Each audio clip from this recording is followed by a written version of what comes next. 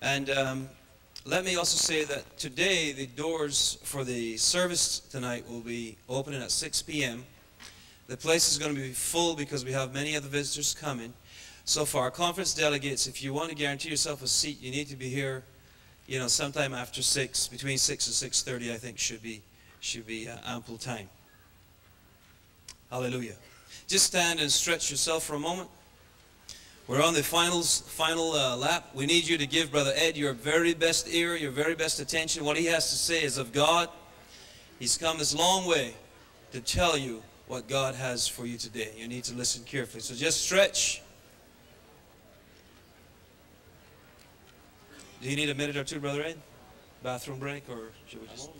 He's almost ready, so just hang in there. We're right on schedule. Praise the Lord. Are you happy today? Amen. Anybody need an airplane? Don't forget. They're on sale today. Hallelujah. Praise God. Would you give Brother Ed another round of applause?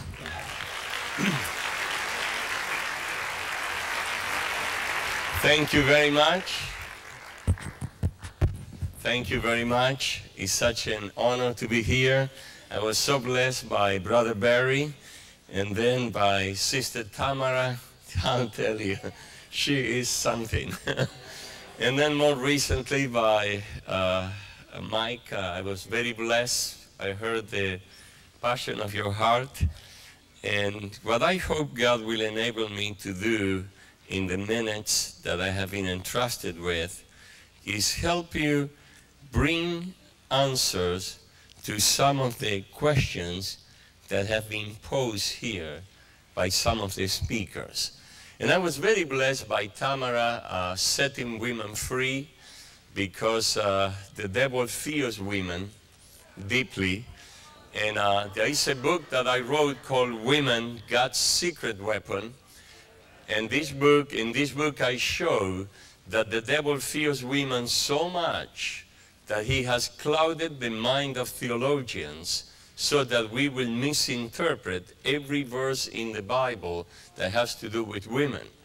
Because in the Garden of Eden, when God came and saw what the devil has done, he was so upset that he began to chew the devil up and told him, number one, I'm demoting you, I'm cursing you, you are the least of all the animals. Number two, I'm removing your driver's license. You will no longer walk, you're going to crawl. Number three, I'm ruining your diet. You're going to eat dust. But the worst is yet to come. I will put enmity between you and the woman, and between her seed and your seed. Do you realize that God threatened the devil with the anger of you women?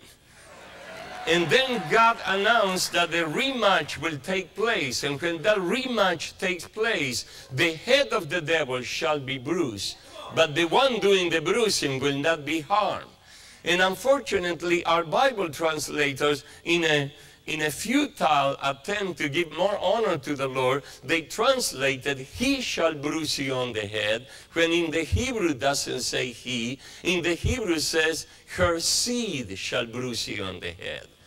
And by overemphasizing that, we obscure the point that God is making, that in the last days, God will call forth a company of women that preach the gospel, as recorded in Psalm 68, and the enemies of the Lord shall be scattered.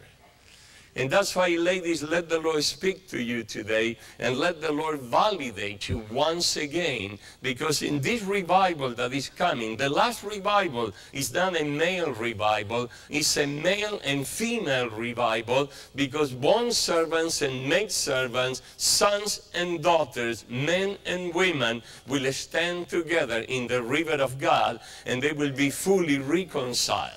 That's why I encourage you, get a copy of this book. This is not a book for women. It's a book about women, which means that you men need to get it. And if you need some encouragement, let me tell you, in this book, I prove beyond a shadow of a doubt that God never intended you to understand your wife. You see, our wives are a mystery, and God wants them to keep them a mystery just to keep us on our toes and to keep us on our knees, you know. The fun is not understanding them. The fun is living with them in an understanding way. So what I would like to do now, and how many of you are intercessors? May I see your hands? Okay, I'm going to commit myself to you for the next 30, 40 minutes. Because we are going to move into some intense spiritual warfare, not the kind that you see demons flying in every direction, but the kind that brings down strongholds that are set in our mind. And you see in my book that none should perish, I have a chapter on strongholds, and I define a stronghold as a mindset impregnated with hopelessness that forces you to accept as unchangeable something that you know is contrary to the will of God. And here we are hearing a message, you know, and I've been so blessed, you know, last night by Rich sharing, and then this morning by the people that preceded me. But I'm sure you also sense a tension, you know, in your own mind, you know, some sort of a spiritual schizophrenia that our brother Mike captured very eloquently and described, you know. Well, if this is what God wants me to do, how can I do it? I mean, how can I still be a real person and do everything that in the Bible is real? And so what we are dealing here is with a lofty thing that has been raised in our mind to block the knowledge of God, so that not all our thoughts are in captivity to the Lord. And there is a lot of speculation in our mind in trying to reconcile the Word of God with our reality. We say, well, that's what it says, but let me tell you what it means. And so what I would like to ask you now, especially you intercessors, if you can be on the double praying, and I would like, if I may, you know, if I may inconvenience you briefly, would you stand up one more time? Would you hold hands with those next to you? Would you do that right now? And we are going to pray a la Argentina. And the way we pray in Argentina, we kick the devil all the way back to hell, you know. We give him a migraine headache, you know. We remind him that he has no right to be around us. So would you hold hands even across the aisles, you know, with the other folks that are there. And would you join me now praying loud and clear. And as we take authority over the devil, don't act like an anemic, bulimic, you know, policeman. Take authority. So would you pray with me loud and clear? Father God, in the name of Jesus, we declare your kingdom has come, and your will shall be done in the name of the Lord Jesus. We take authority over all power of the evil one. And in the name of the Lord Jesus, we take every thought captive to your obedience. And we renounce every speculation that has forced us not to embrace your word. And now we say, Lord, move in my life. Change my mind. Give me a new anointing. Let your kingdom come. Let your will be done.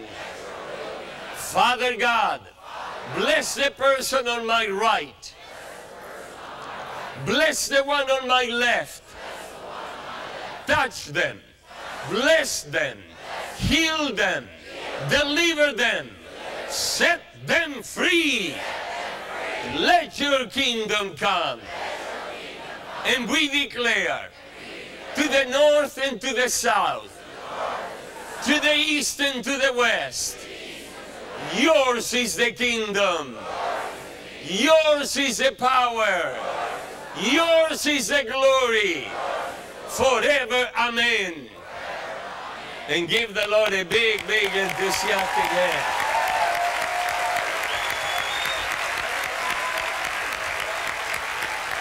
Amen. And before you sit down, touch somebody, look at that person in the eye and tell that person, be blessed in the name of Jesus.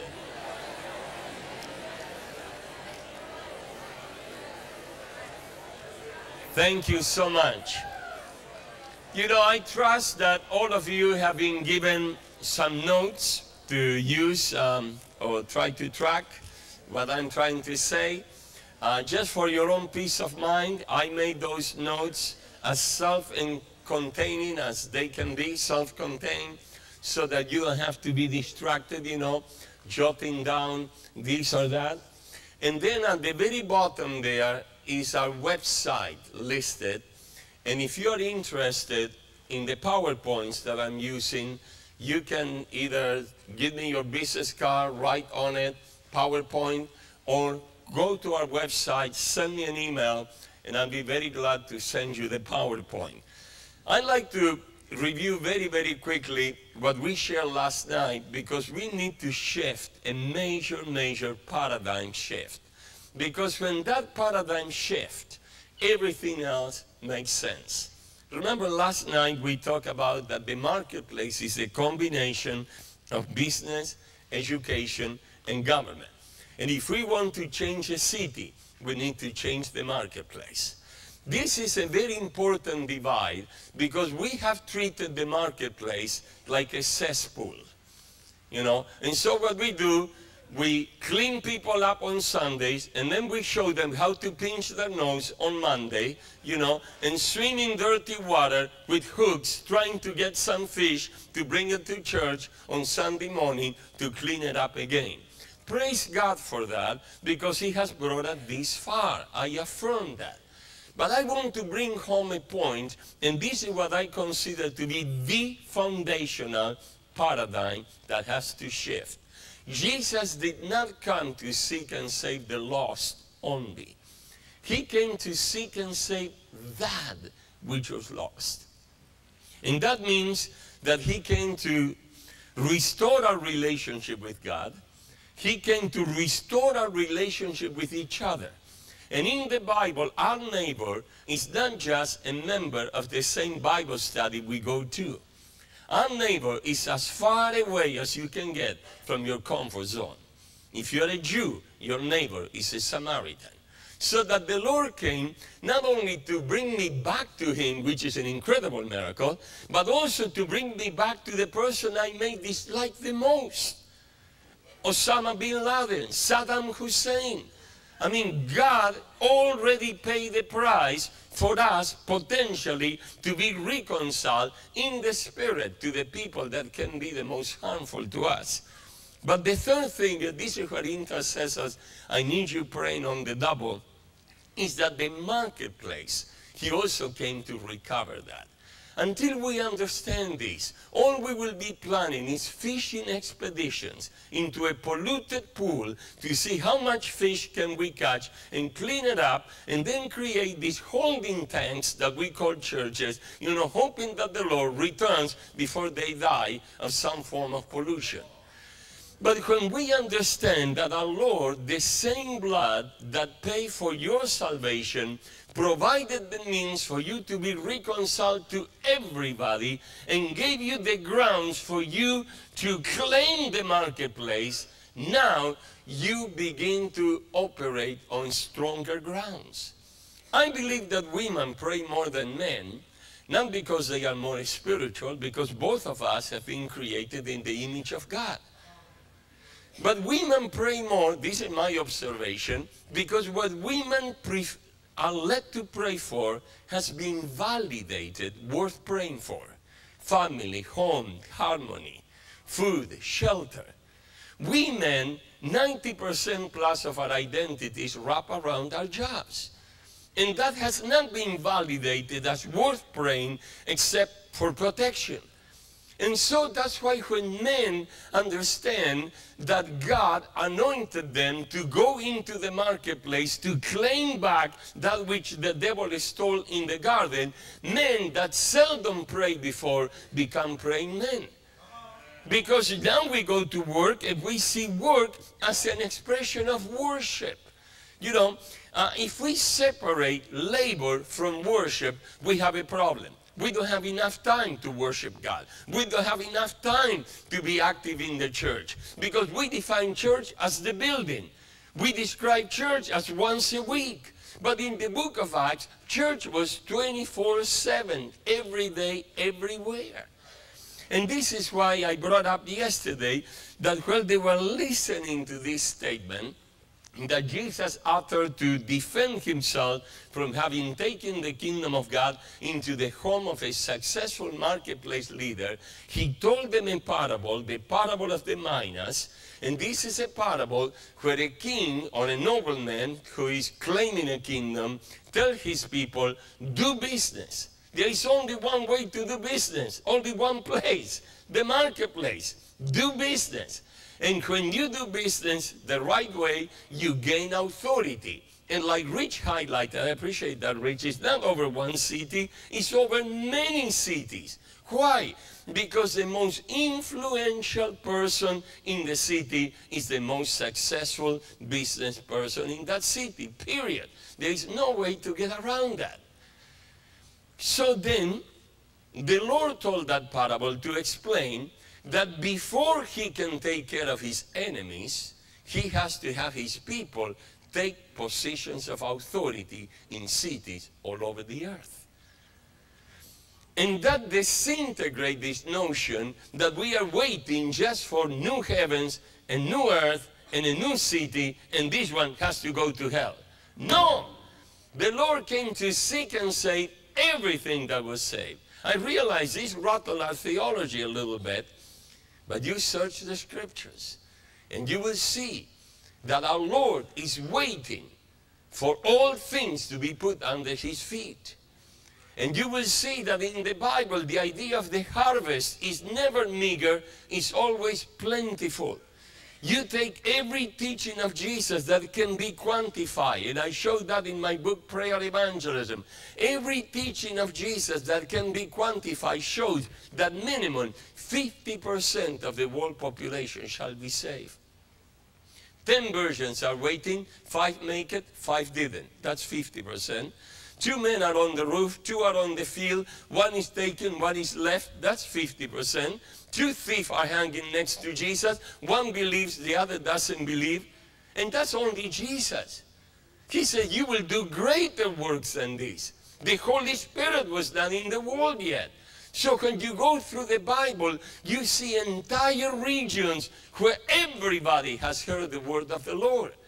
And then when you go to the book of Revelations, we read that John says the number of the Gentiles before the throne couldn't be counted, being so many.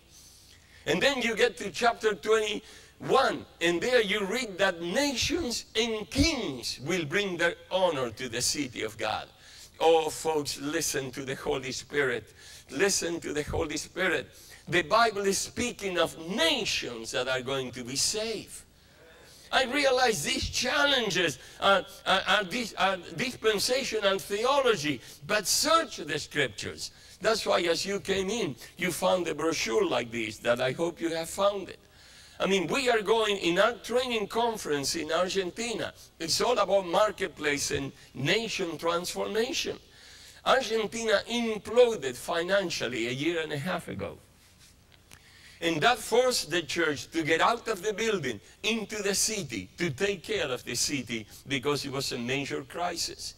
And then the Lord told us, Ed, the Great Commission is not about G12, it's not about church growth, it's not about this or that. The Great Commission is about discipling nations.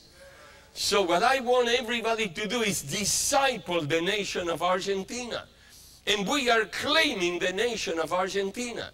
And so last year we went to 5 corners and we raised a canopy of prayer over the nation. And we say, Lord, we are standing on behalf of Argentina, because when the nations and the kings bring their honor to you, we want Argentina to be right there. And we did that in the month of November. And the country was in total chaos. We went to 2,000 businesses that were going broke, and we told them, we are here to pray for the Lord to heal your business. Would you let us pray for you? And I wrote a prayer to Jesus the businessman, which is just a 2-minute version of my book, Anointed for Business. You know, and I told them, you know, would you pray this prayer with us? All 2,000 businessmen prayed the prayer and invited Jesus into their business. On January 15, the secular press reported that unemployment, for reasons that cannot be explained, decreased 25%. That the GMP, for the first time, went into the black. That looting and rioting stopped completely. And in the city where we visited 2,000 businesses, where we hold our conference, the merchants are having the best season ever. Why? Because we went there and we say, Lord, we are claiming back that which the devil stole from us. We are claiming back the Garden of Eden. And that's why when we understand the three-dimensional nature of our salvation, we can pray on far more solid grounds. You see, we can go there and we can say, Lord, I will not let the devil steal from me.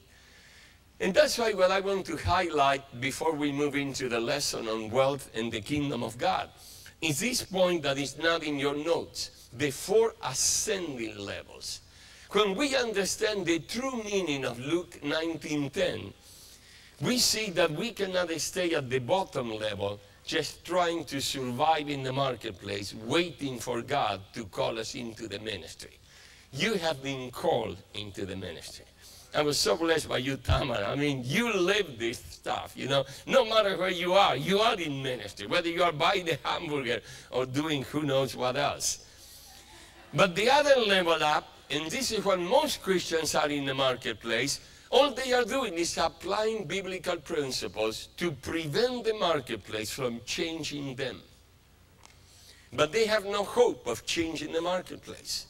That's why we need to move up to the next 2 levels. It's not enough to be in the marketplace applying biblical principles. We need to do business in the power of the Holy Spirit. And I have a chapter in Anointed for Business called God in the Boardroom. And I would like to declare that the Lord expects you to perform miracles. The Lord expects you to live out the Christian life. This dichotomizing that I am a secular Christian and you're a religious Christian has no biblical basis. That came from the monks. And monks don't go to work on Monday morning. That's why our theology that embryonically was developed by monks has no paradigm for you to be a minister in the marketplace. We need to reread the scriptures all over again. But it's not enough to do business in the power of the Holy Spirit. We need to do business to bring transformation to the marketplace, like the fellow with the hotel business. In Anointed for Business, I tell the story of a taxi driver. You were telling about the taxi today, Tamara. And this taxi driver, Rich and Wilma, met him in Philippines when we were together there. He got the message, I am a pastor over my customers. But Lord, I have a problem. As a taxi driver, I don't have a large congregation, 2 or 3 people. And I lose my congregation with every trip. What should I do? So the Lord says, I want you to go back into the marketplace, into that bar where you used to get drunk, called Sweet Moments. This bar was run by a gay who was a pimp to 35 prostitutes. He was a drug user and a drug dealer. So the place classified as a sinful place. Being a new believer, he had a definite disadvantage. He had no theological training. But being a new believer, he had a definite advantage. He had no theological training. So that everything he read in the Bible, he believed. Nobody told him what not to believe. So he walked into the bar and he declared to the demons there, let it be known that the kingdom of God has come to this bar. And then he sat there, you know, for over 2 months, eating his lunch and practicing what I show in prayer evangelism, the 4 steps that brought the devil down and caused no more demonic activity from chapter 11 to chapter 24 in the Gospel of Luke. You bless the lost. You fellowship with them. You minister to them. And when a miracle happens, you declare the kingdom of God has come. And he did that and then befriended the gay. And as they were eating and drinking together, the gay shared with him a problem that he had. He prayed for the gay. And the gay said, why would you pray for me? Oh, because God loves sinners. And God answered the prayer. And after God answered the prayer, the gay wanted to know more about it. So he led him to the Lord, and not being properly theologically trained, he didn't know that he was not supposed to baptize him right away, the way they did in the book of Acts. You know, because we don't baptize people. We deep freeze them for 6 months or so until they become like us, you know. And after they have lost all their fire for the Lord and all that, you know, like Tamara was saying, hey, that's too pushy. So he walked him to the Manila harbor, sunk him down in the name of the Lord, brought him up, and when the gay came up from the water, the power of God struck him, delivered him from all the demons, rewired him correctly. He became a man, and now he said to the taxi driver, what do we do now? Oh, now the ante has gone up, because now it's 2 of us. That means we can have church. We're going to take church to the bar. And they began to pray for the prostitutes. And they led all 35 prostitutes to the Lord. It took several weeks. Then they began to pray for the owner of the bar, who is a lawyer. Now, I'm going to tell you what they did, but don't try this at home without medical or adult supervision, okay? They bake a rice cake, something very popular in the Philippines, anointed it with oil, and send it to the owner of the bar. The moment he ate the cake, he had a power encounter. And he made a beeline for the bar to see what's going on. And there he received the Lord. And now that he received the Lord, he said, what do we do now? Now we're going to turn the bar into a church. But because they were theologically uneducated, you know, you have to give them some handicap. They were not planning of keeping sinners away and putting bars on the window or something like that. They would say, this shall be a house of prayer for every bar we have in our neighborhood. And they began to pray. And after 6 months, they have led 2 other bars to become churches as well. And I'll tell you, when you run a bar, you get a lot of sinners without spending a penny in advertising. People just come there, you know, and they witness to them. Well, I asked for an update, where are they today? And I got an update about 4 months ago that the gay has been commissioned, the ex-gay, as a missionary to his hometown, where he led 300 people to the Lord, and he's pastoring a church of 110 members. The mayor is leading prayer study, Bible studies in the marketplace, and has led the mayor to the Lord. And the taxi driver lays hands on new developments over every house, praying for the kingdom of God to be established before anyone moves in, and he's enjoying an 80% salvation rate among new people that move into those houses. So you see, they understood that they are there to bring transformation to the marketplace. Transformation to the marketplace. Last night I shared with you that Paul did not see a major change in his ministry in terms of region transformation until Paul himself went into the marketplace and he teamed up with Aquila and Priscilla.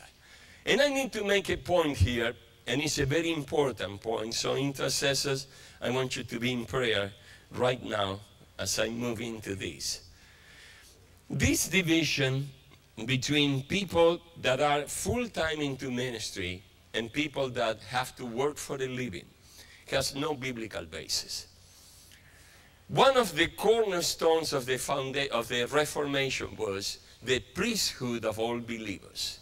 We don't need a priest to go to God. Anyone can go to God because of Jesus. But because the time was done right or whatever, they only addressed the vertical dimension of the priesthood. They failed to address the horizontal dimension of the priesthood. And so they left the Catholic model of a professional clergy. And if God called you to leave everything behind and devote yourself totally to pulpit work without any interest in the secular world, that call is from God, and I affirm it. But we cannot let that call obscure the fact that 99% of the people don't have that call, but they are still priests.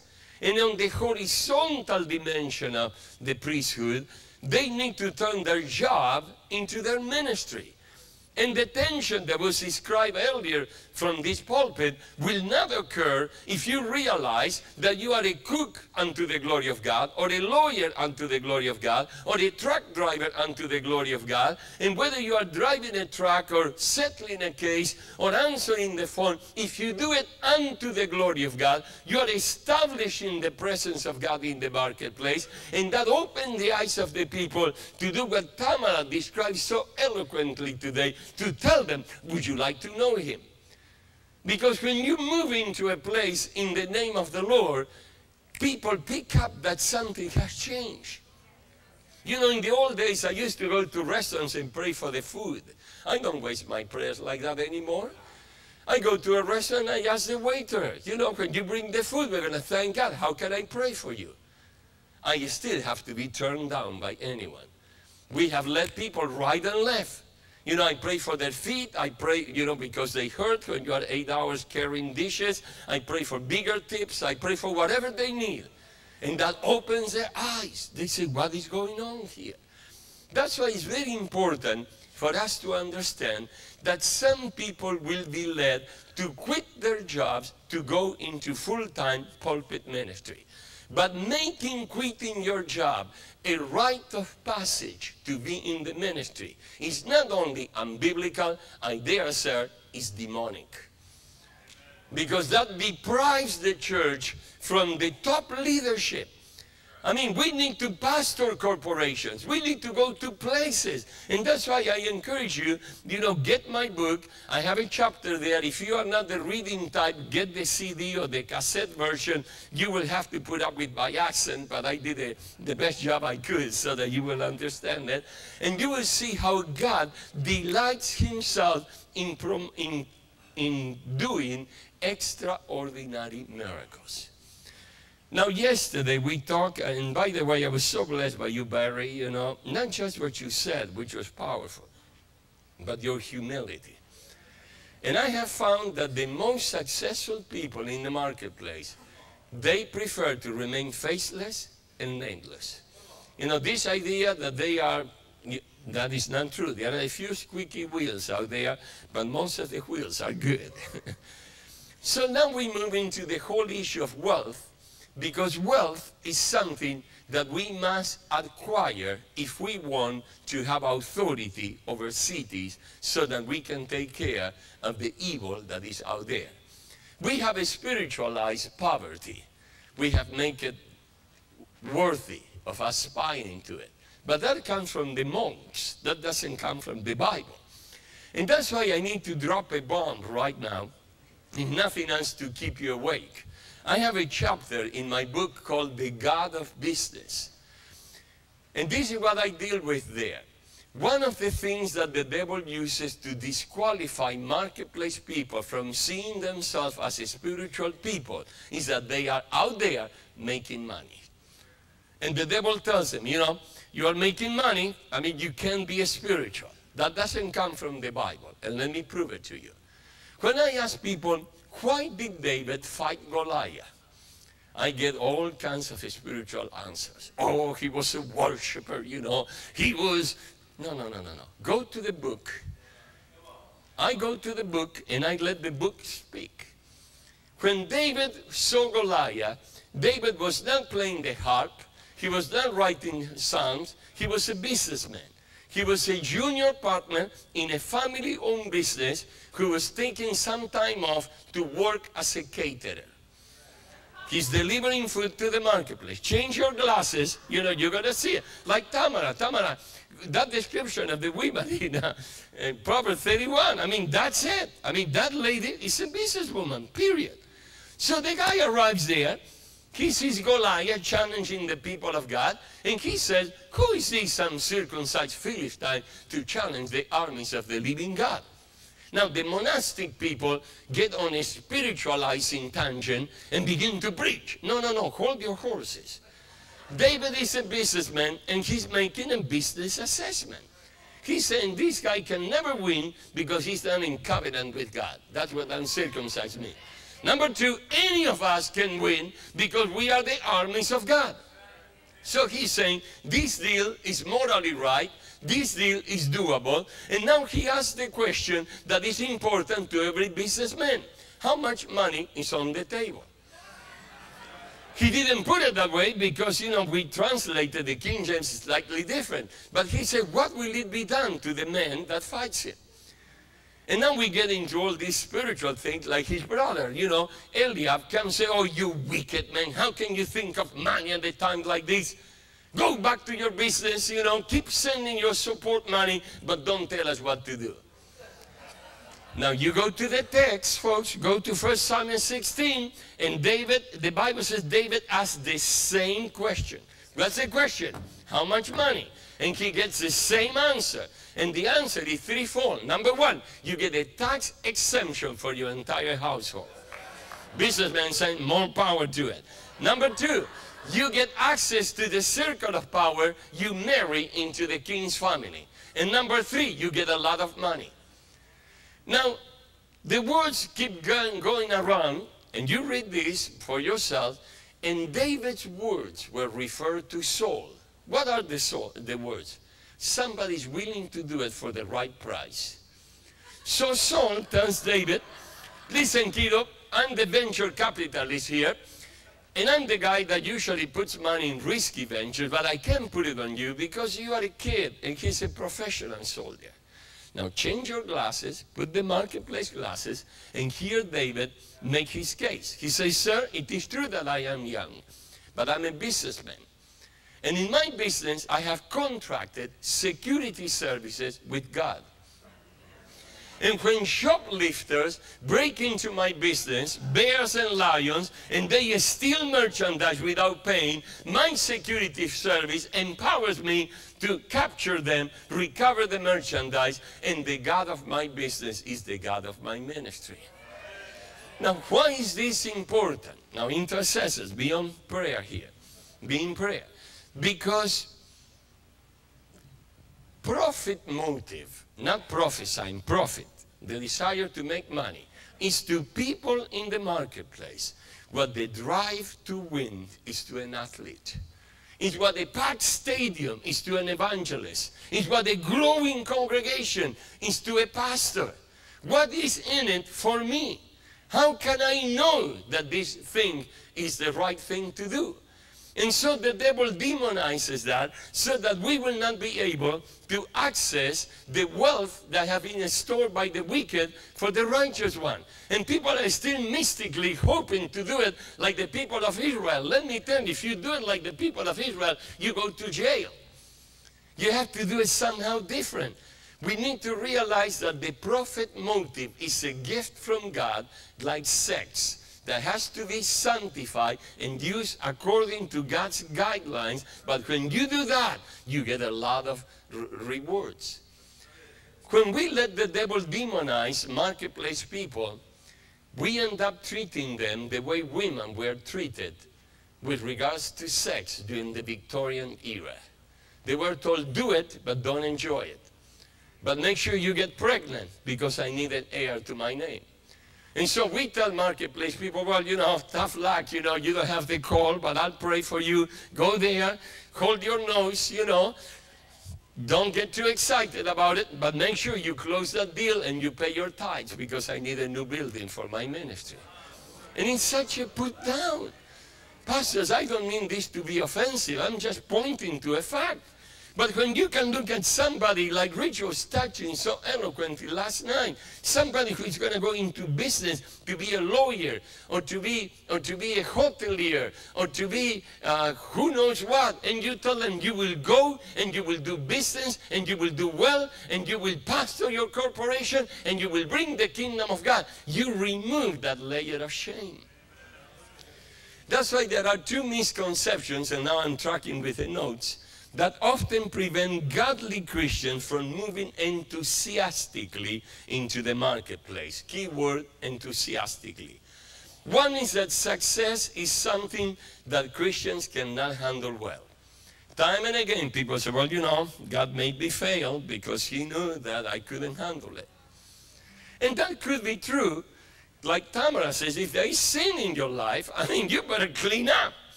But this idolizing and deifying of failure. Oh, I listen to testimony time and again in Bible school. You know, I could have been #1, but the Lord couldn't trust me with success. And the problem with that is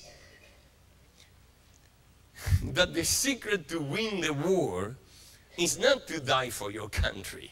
The secret to win the war is to make the enemy die for his country.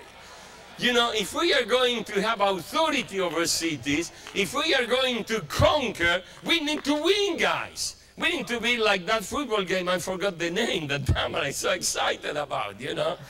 Sorry, I was rooting for the other team, you know. But I bless you, Tamara. I remember when I was a brand new believer, you know, when Tamara was sharing the shock that she got. You know, that happened to me on a different subject. I went to my first youth camp. And I was looking forward to being there. And there a preacher explained how she has burned all her degrees, all her diplomas, threw away all her books because she was afraid that she may become prideful because she was good at, so good at what she was doing. And she was afraid that God will spit her out of her mouth.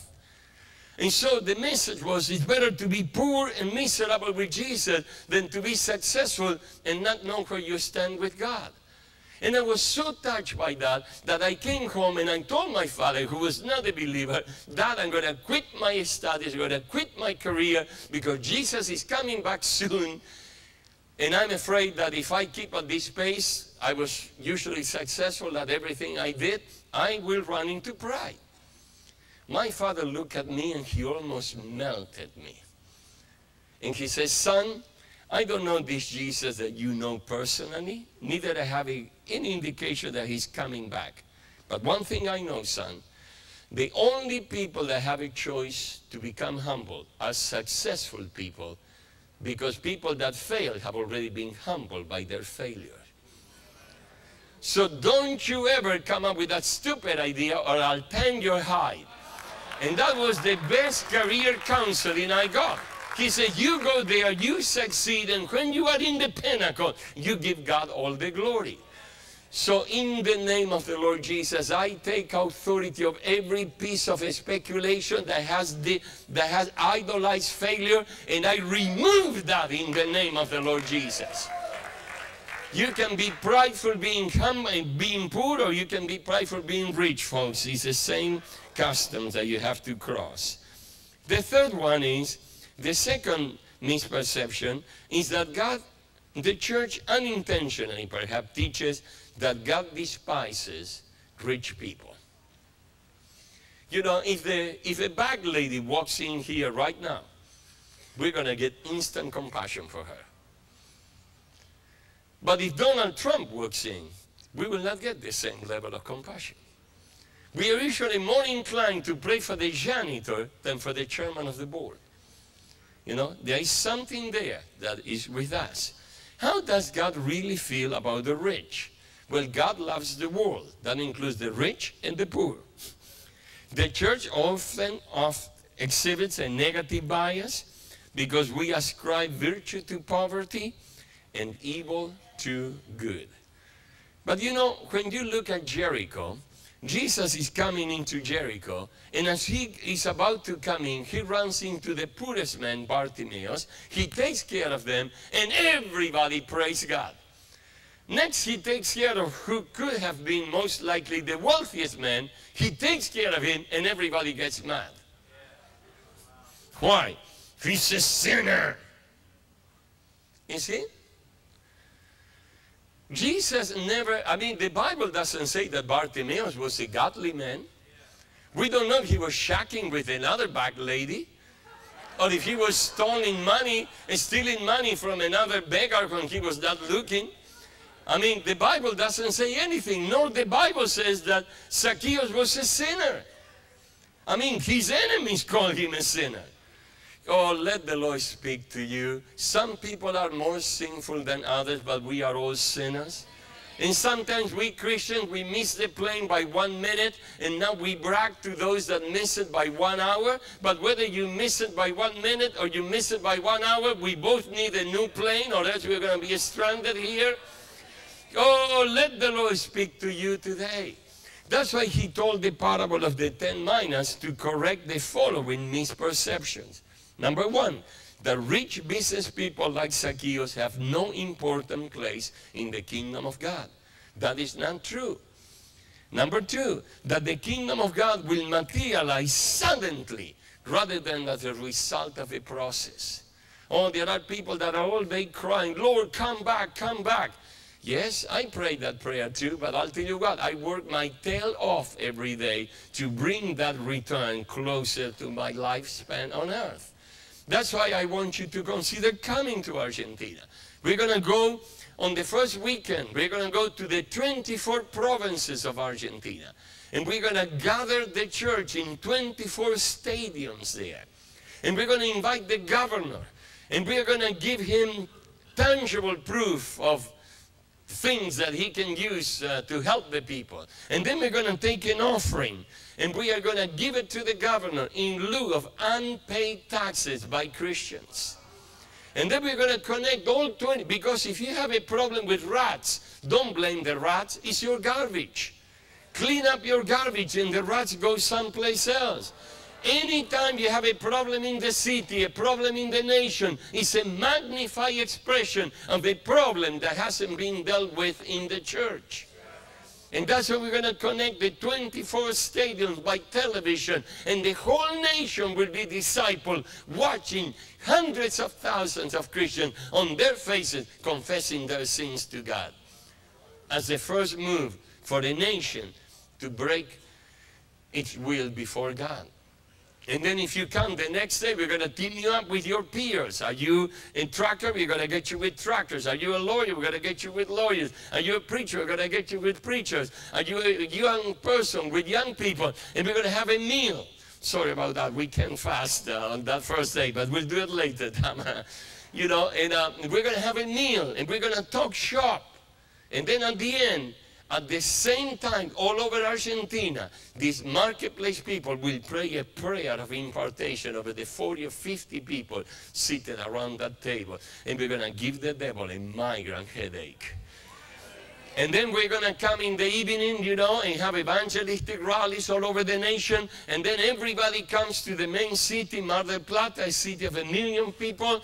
And we are already in a process. I'm leaving for Argentina on Monday, of picking up the top 300 people in the 10 categories of influencers. The arts, business, sports, media.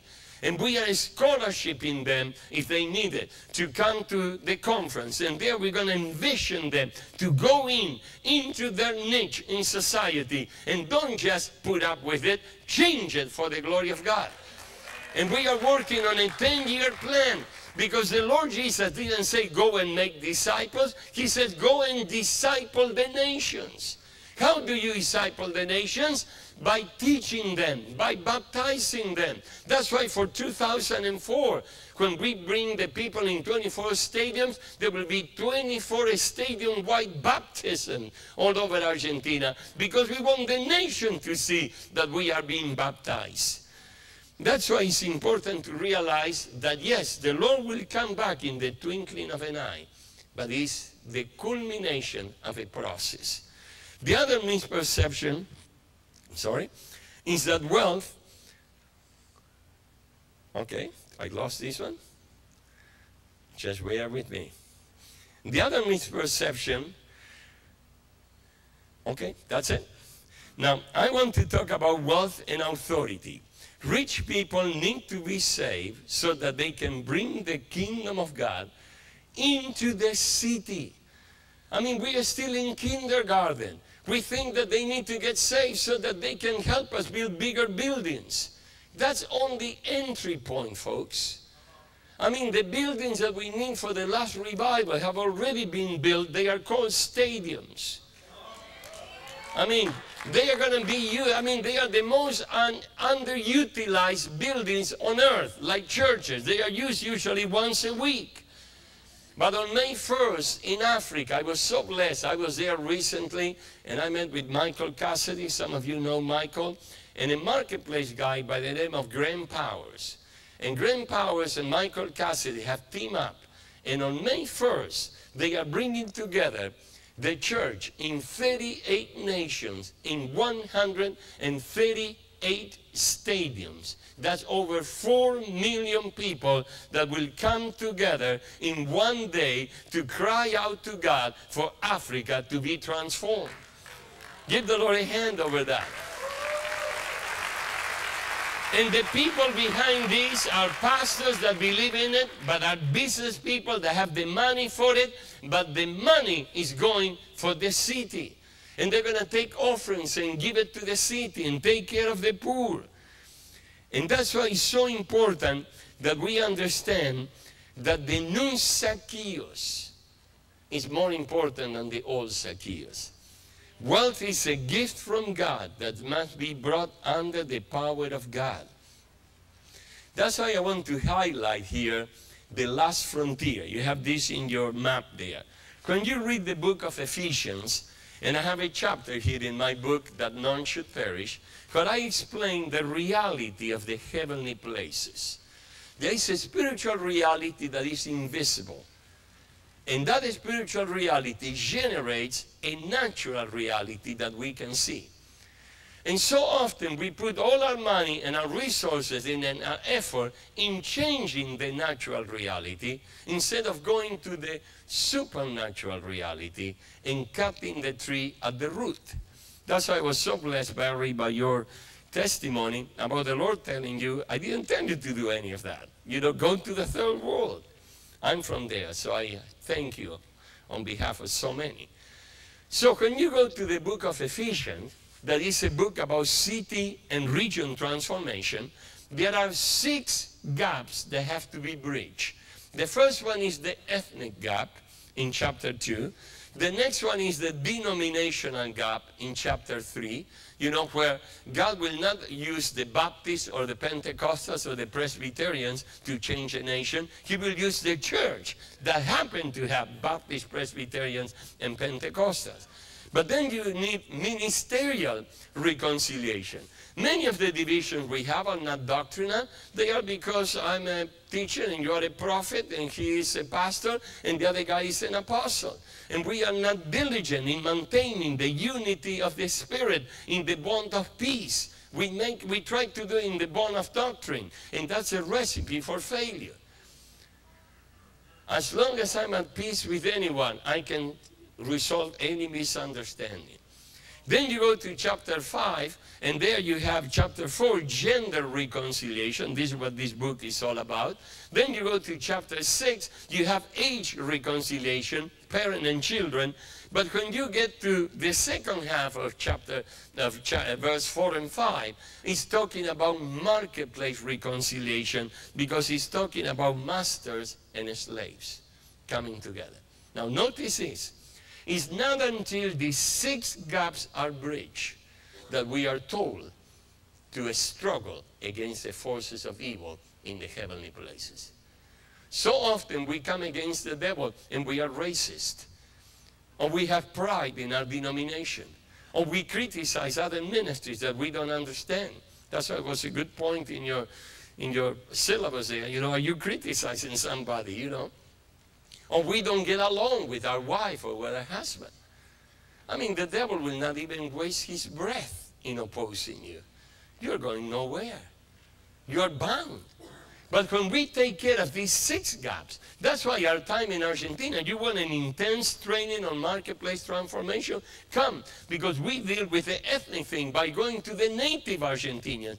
And we already make restitution, we'll continue to make restitution. And then denominations come together, and then different ministries come together. And then we honor women, and women honor us. And then parents and children. And it's not until you have dealt with the last frontier that you are given the go-ahead, fire at will. Jesus was never owned by either the poor or the rich. He was free to move from one group to the other. He was born in poverty, but he was buried in wealth. I mean, he had to borrow for a place for the Last Supper, but his robe was seamless, which made it the first century equivalent of an Armani. He was never needy. He always had everything he needed for what he needed to do. He never opposed wealth, never. He objected, and this is the key, underline this in your notes, to idle wealth and the control that idle wealth has on those that have it. What I'm about to share, I was pointed to this by Rich Marshall. You know, Rich was teaching one day, and I haven't caught it, Rich, until you taught it. You know, we get this idea that the Lord rejects poor people because he told the young rulers, sell your possessions and give them to the poor. But when you go to the passage in Mark, he didn't say sell your possessions and give them to the poor. He says sell your possessions and give to the poor. And there is a big difference, because that is more appealing. I mean, if he would have rejected the invitation to become poor, I can sympathize with him. Because I don't know anybody on earth that could do that in a minute. But Jesus was not asking for that. He was saying, you have money stashed away to shore up your insecurities and your fears. I want you to put that money and do business with it so that you can take care of the poor. Now, in the other passage, which is in Matthew, it does say, sell it and give it to the poor. So that now we have a problem there, because one gospel says sell it and give it, the other says sell it and give. Well, when you have a tension like that, you apply the laws of hermeneutics. And the strongest witness to a verse that is not clear is the context. And the context tells us that Jesus was not asking him to give everything away, because when he told, you know, it's easier for a camel to get through the eye of a needle than for a rich man to come into the kingdom of God, the disciples didn't say, yes, Lord, stick it to the rich, praise God. No, they became very troubled. Lord, we have a problem now. Who will be saved? Why did they ask that? Change your glasses. Because they were not poor. They came from a fishing company. They came from tax collection. They came from positions of wealth. And they say, Lord, if the rich cannot make it, we will not make it then. And then, you know, Peter, thanks God for Peter. He always asked the question I would have asked. He said, Lord, what about me? You know, I gave up this, I gave that. Peter, you gave up this. You will get that 100 times or many times here, plus eternal life. So the context bears witness to the fact that people that give to the kingdom of God are entrusted with more rather than with less. But what the Lord is questioning here is when people sit on idle money. Let me tell you, board of elders fights and board of director fights are meaner when there is money in the bank. That's why I run an empty bank account. You know, I don't care that I don't have enough money. I trust God every day, because that way I don't have to worry as to who would like to lead a coup to take over my job. You have to be crazy to take over my job. Every day I have to trust God for a major breakthrough.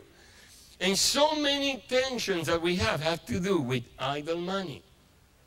Why did Jesus tell the young ruler to sell his possessions? Not because wealth is evil, but because he was controlled by wealth. The rich man's problem was that he was just hanging on to money to protect his insecurities. But Paul admonished those who are rich not to fix their hope on the uncertainty of riches. Have you heard that verse before? That's not a verse, that's half a verse. That's the one we love to torture you with from the pulpit. But let me highlight the second half of that verse. But God who richly supplies us with all things. Underline richly and all. You see, when you know that what God gave you, God will keep giving on to you, now you get a ticket to generosity. And now when you get things from God and you receive them as a gift from God, you don't feel guilty about it. That's why, you know, it pains me when Christians say, well, you know, we bought this nice house, but we're going to use it for Bible study and to house missionaries. If you're going to do that, do it. But don't use it to justify that maybe you don't deserve it, and now you need to explain and justify why you got it. Say, you know, God not only loves me, He likes me. And because He likes me, He gives me good things. Don't apologize over that. You don't want your kids or your grandkids to say, oh, Daddy, Grandpa, I'm a terrible girl. I don't deserve anything you gave me. That verse says the reason why you shouldn't put your trust in riches is because they come and they go. But God is a rich supplier, and He gives you lots of things for you to enjoy. Wealth is not the problem, it's the attachment to wealth. For the love of money is a root of all sorts of evil. And that's why I want to bring upon this. The only way to enjoy our wealth is to share it.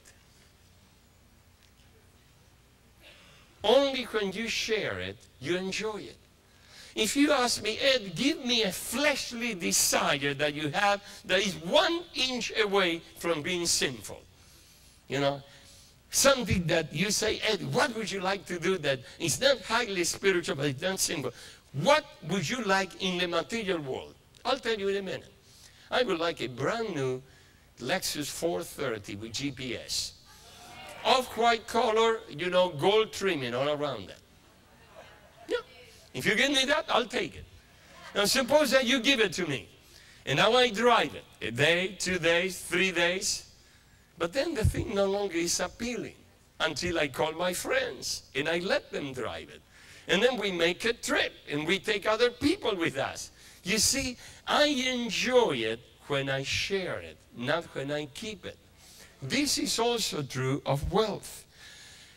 And that's why it's so important for us to understand, because we have an insecurity, especially if you have wealth.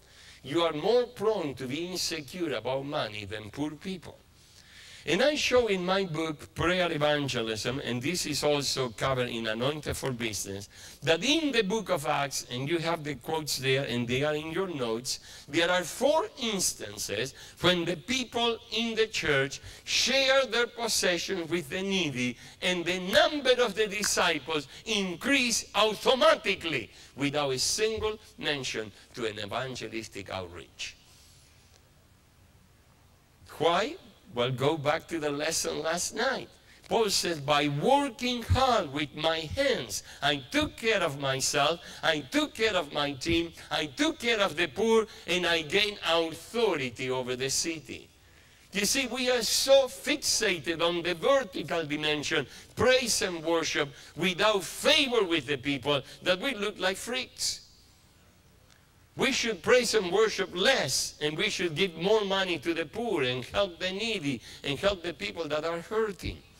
So I'm giving you the passages for you to search them. That's why poverty is not lack of, poverty is fear of lacking. You see, you may have $0 in your pocket today and you trust that God will provide. You are rich. I may have $1 million and I'm worried about what will happen in post-liberation Iraq, and I'm poor.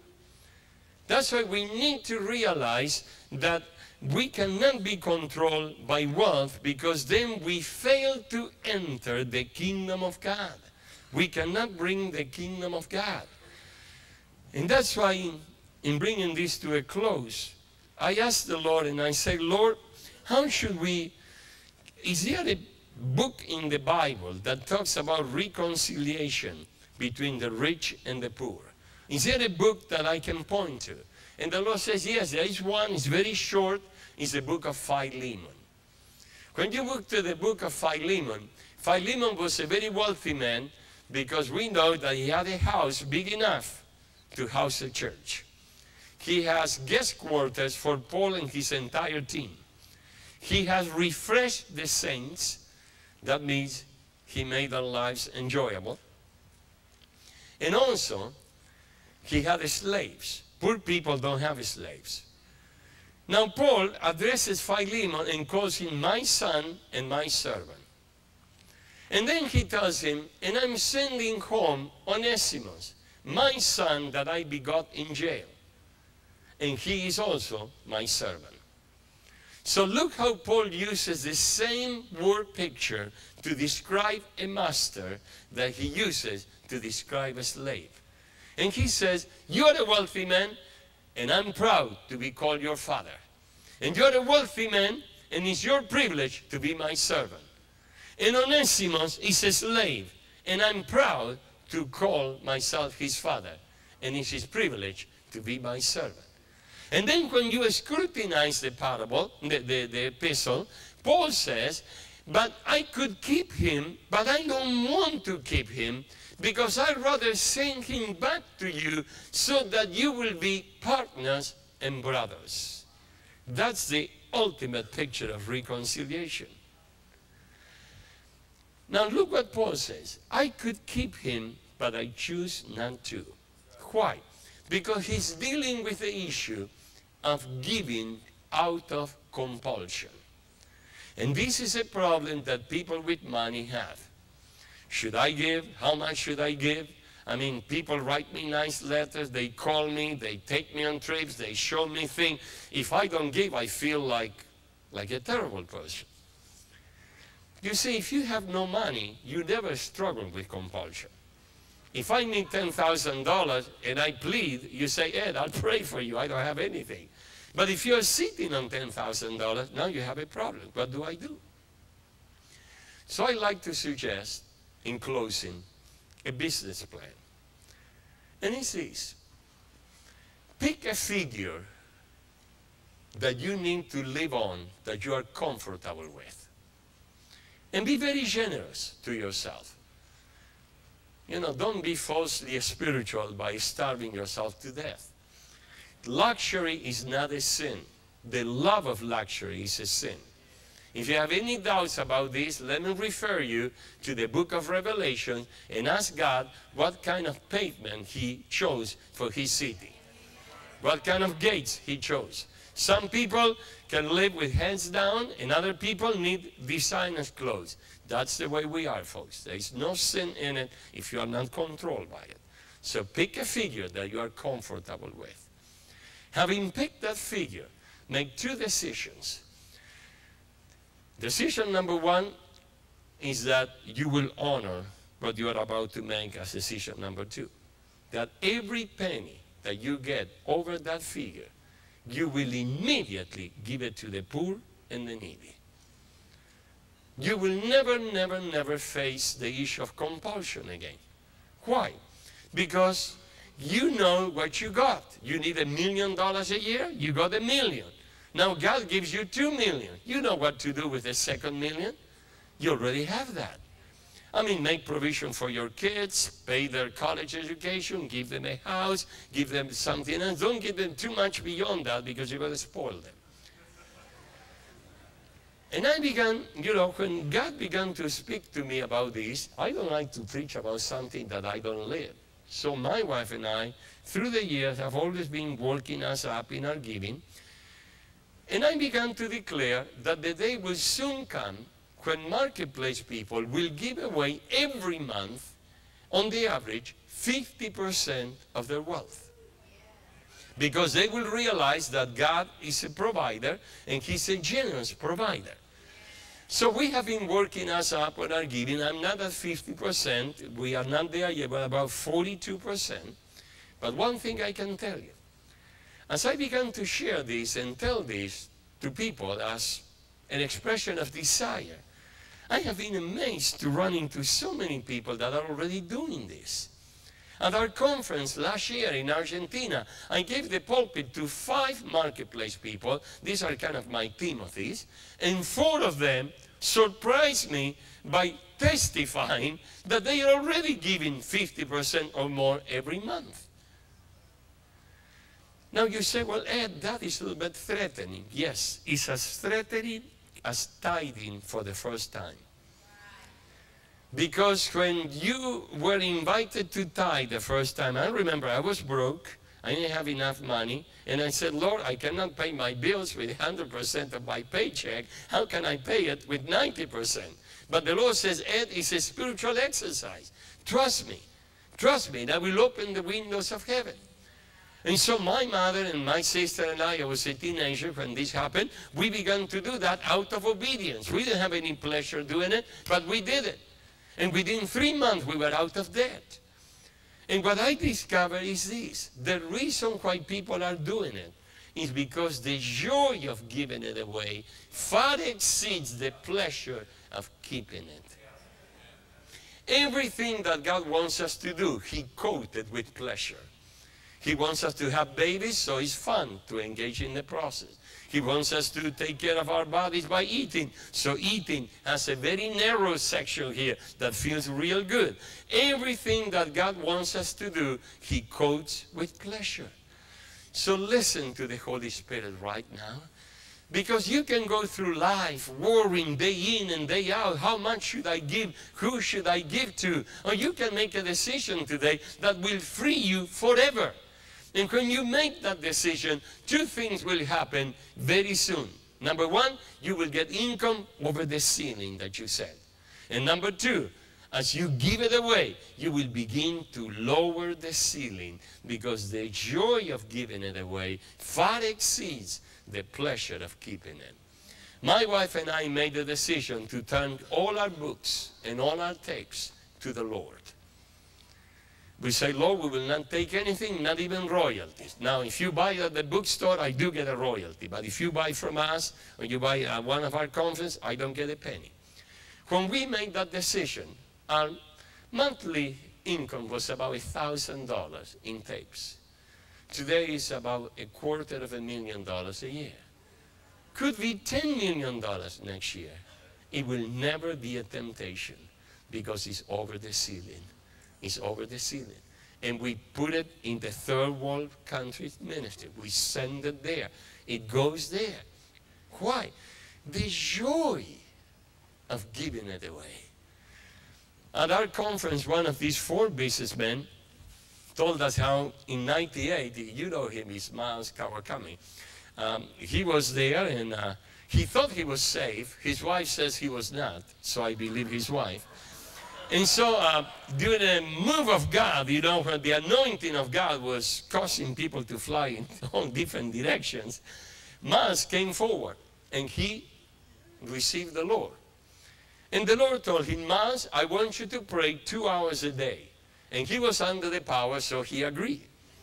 2 o'clock in the morning, he woke up in a cold sweat and said, what have I done? I promised God to pray 2 hours a day when praying 5 minutes is a stretch. So what do? Being a businessman, he filed for Chapter 11. He told God, I cannot pay my obligations. Can I bargain? And God said, sure. How long can you pray? I can pray 5 minutes. Okay, pray 5 and keep going up until you hit 2 hours. At the moment that this happened in 1998, Hawaii, where Miles and Joyce lived, was having the worst economic downturn of recent times. His company was expected not only not to make money, but to end up $70,000 in the red. But he finally hit the 2-hour-a-day prayer time. He began to pastor his corporation. He began to claim out to God for blessings and fight the devil. And then one day the Lord told him, Miles, I want you to give me 50% of your company. Being a savvy businessman, he said, okay, Lord, I'm projecting a loss of $70,000, so you want to owe me $35,000 come January 1st? Deal, it's all yours. So he agreed. He said, but remember, this is a deal for life, not for this year. Okay, Lord. Then a few weeks later, the Lord told him, this year you're going to clear $120,000. I want you to give 50% to the poor. At the end of the year, he cleared $50,000. That added to the $70,000 he was going to lose is $120,000.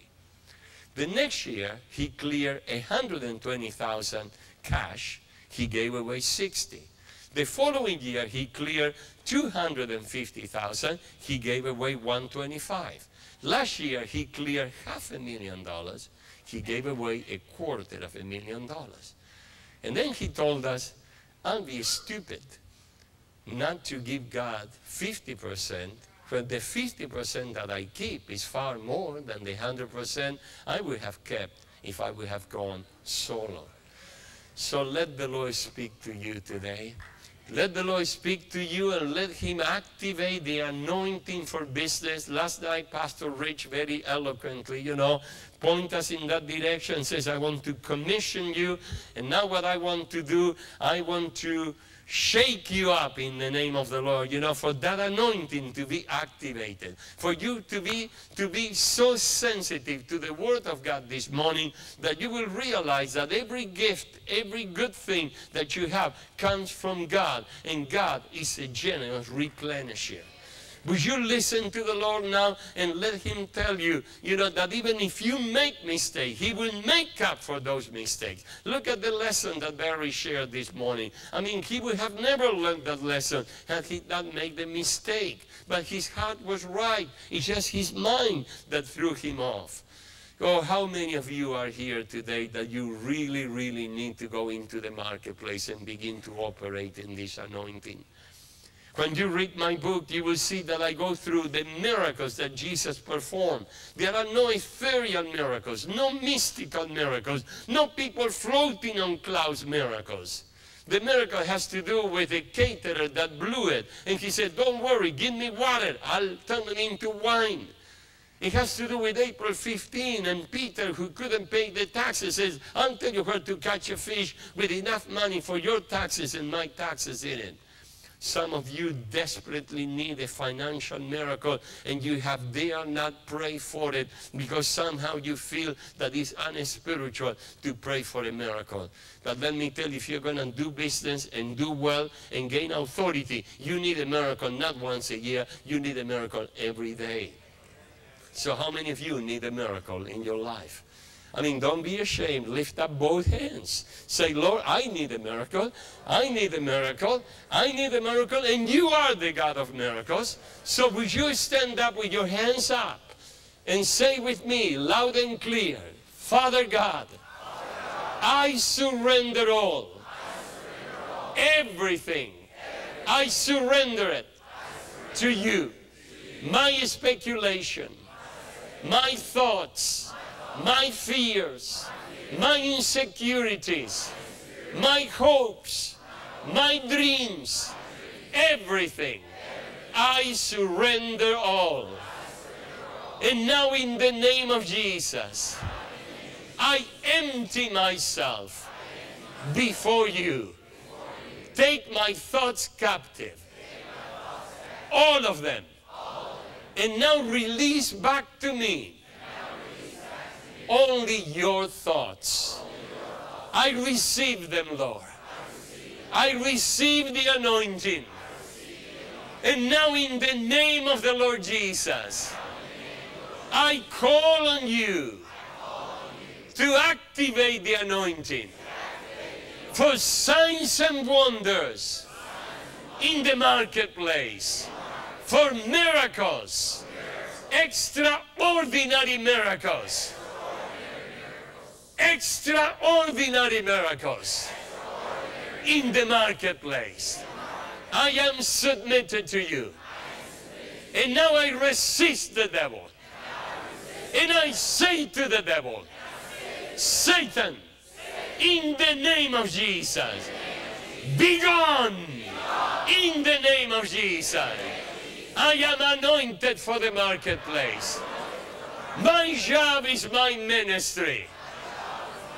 And I declare that when I go back to work and I walk through the door, your kingdom will come to the workplace, and the gates of hell shall not prevail.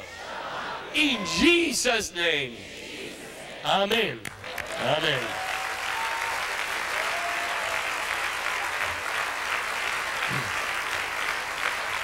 Thank you very much.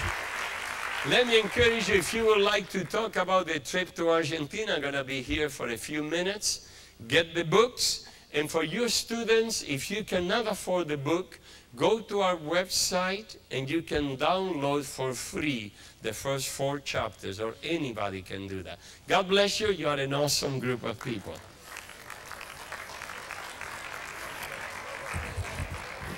Don't forget the doors open at 6 o'clock this evening. Let's take the anointing out to the marketplace, the restaurants, hotels.